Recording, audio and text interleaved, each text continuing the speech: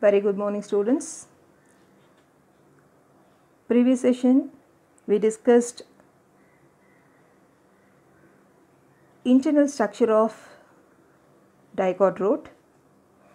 Today we are going to discuss internal structure of monocot root, example maize root. So just see the picture. This is the morphology of a monocot root. So in all the monocot plant we can see fibrous root system. Fibrous root system is a characteristic feature of monocot plants. Let me pass on the internal structure of monocot root, anatomy of monocot root. So this is the ground plan, outermost layer, piliferous layer or epiblemma. Next to that, cortex, innermost layer of cortex, endodermis. Then inner to that we can see stele with pericycle, vascular bundle and pith. Let me see the internal structure of monocot root in detail. So a thin transverse section of monocot root reveals epiblemma, cortex, endodermis, stele, pericycle, vascular bundle, pith from the periphery towards the center. So first epiblemma or rhizodermis. Epiblemma or rhizodermis, it is the outermost layer of root and is made up of single layer of thin-walled parenchymatous cells which are closely arranged without any intercellular spaces. In monocot root, the rhizodermis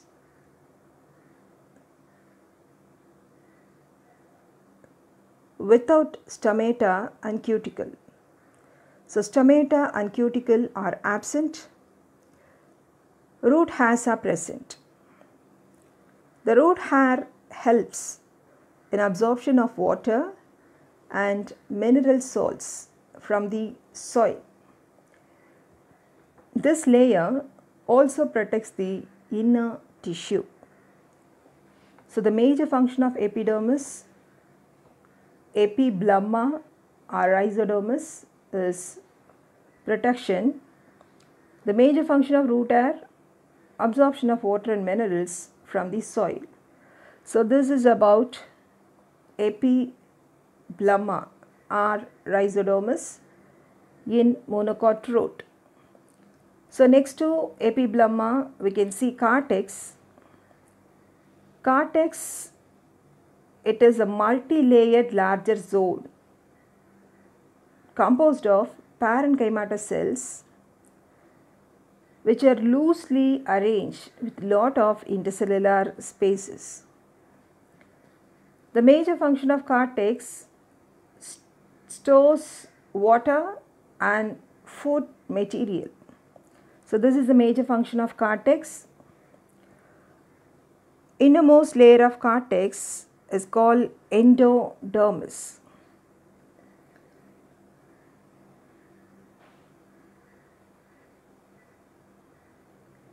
Innermost layer of cortex with characteristic Casparian strips and passage cell.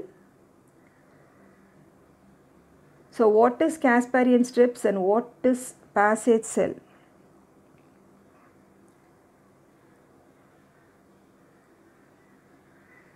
In the endodermal cells, the radial and tangential wall deposited with suberin, secondary wall material. It is called as Casparian strips, named after Caspare, who first noted the strips. The major function of Casparian strips prevent the re-entry of water once the water enter into the xylem. Next, passage cell.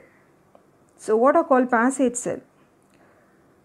The endodermal cells which are opposite to the protoxylem points, devoid of Casparian strips. So these are called passage cell. The major function of passage cells, it helps in the movement of water and dissolved salts from cortex into xylem.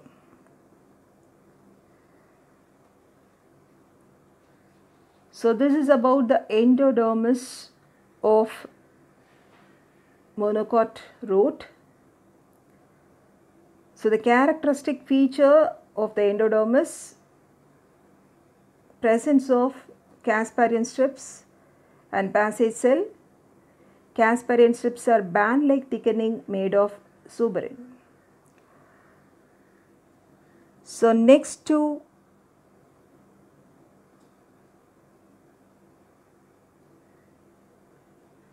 endodermis, we can see stele.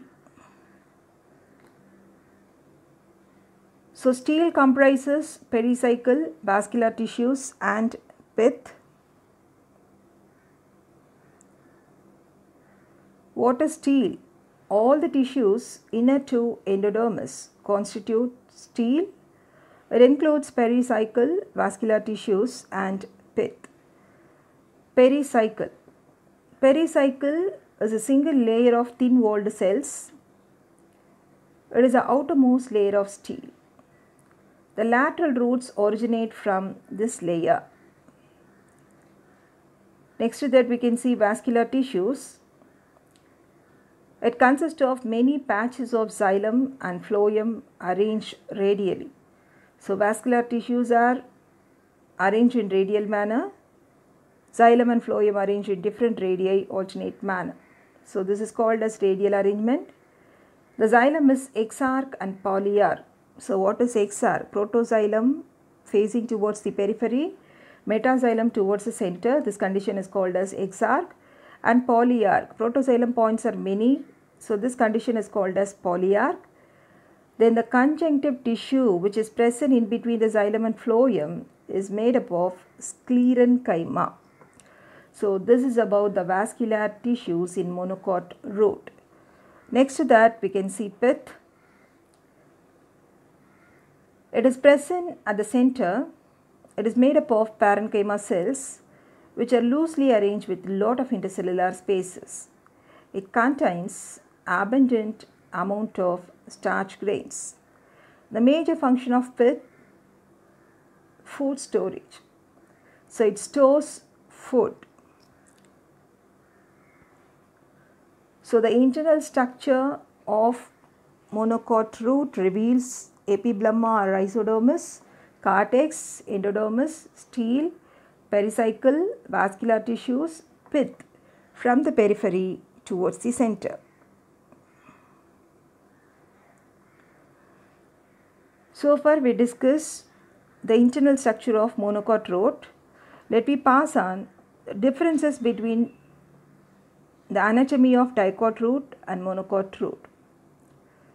Just see the picture, transverse section of dicot root and transverse section of monocot root.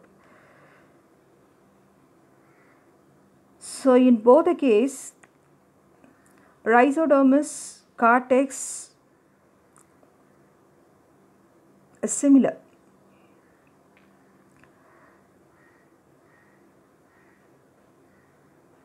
There is some differences in the stellar region. Let me see what are the differences between the anatomy of dicot root and monocot root. So in dicot root,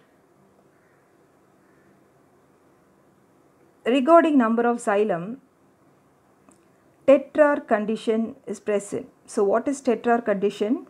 Dicot root with 4 protoxylem points. But monocot root, the condition is polyarch. Here many protoxylem points are present. So this is one difference between dicot root and monocot root. Next, cambium.